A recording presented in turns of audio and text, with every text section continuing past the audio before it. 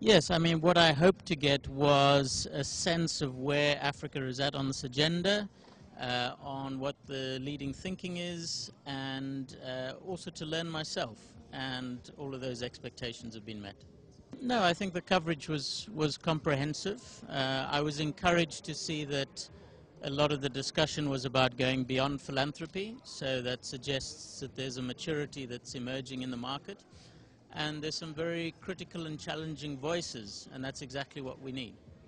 Well, what I hope is that we'll see far more challenging of what companies are calling CSR, and picking out some of the contradictions that we see with many of the companies who have CSR programs but are doing things that are actually undermining that, whether it's negative lobbying or poor supply chain practices or tax evasion.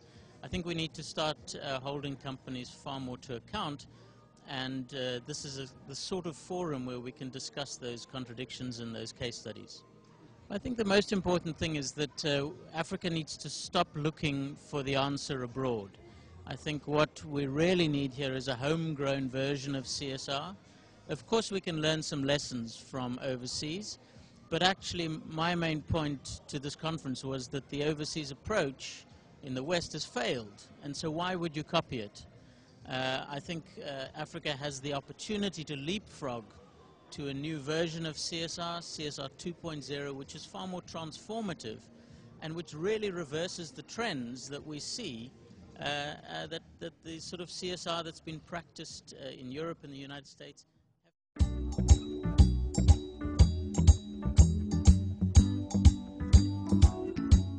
much. My name is